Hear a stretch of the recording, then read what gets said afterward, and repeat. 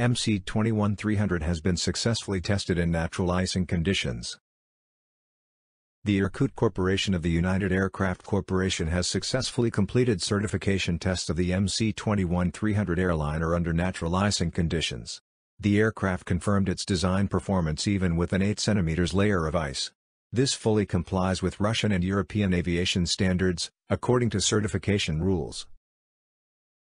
The airliner made 14 test flights lasting from 3 to 5 hours over the coast of the White Sea, the Pechora Bay of the Barents Sea as well as in the region of the Subpolar Urals.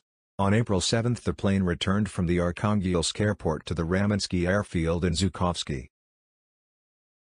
In spring, under the influence of the White and Barents Seas, multilayer clouds, frequent precipitation and frontal partitions, conditions for the occurrence of icing of aircraft are created in this region. The main danger of ice is the distortion of the carefully calculated shape of the wing and other surfaces of the aircraft, as a result of which its flight performance can significantly deteriorate. Test flights of MC-21-300 aircraft from Arkhangelsk Airport took place in several stages. On the first, based on the data of the Meteorological Service, the crew searched for clouds, the icing in which corresponds to the conditions of the aircraft's certification basis. During the flight in such clouds, the crew, using special instruments, monitored the formation of ice on the surfaces of the aircraft. Upon reaching the required ice thickness, the plane occupied a given altitude, at which the behavior of the machine under natural icing conditions was checked.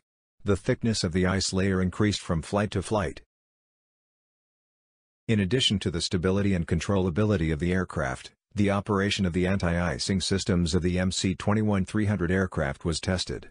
According to the current regulations, in order to increase safety, the tests confirm the ability of the aircraft to continue flying with the anti-icing system inoperative. Also, in icing conditions, the operation of a number of aircraft systems was tested, in particular, external lighting equipment, radio communication equipment and landing gear.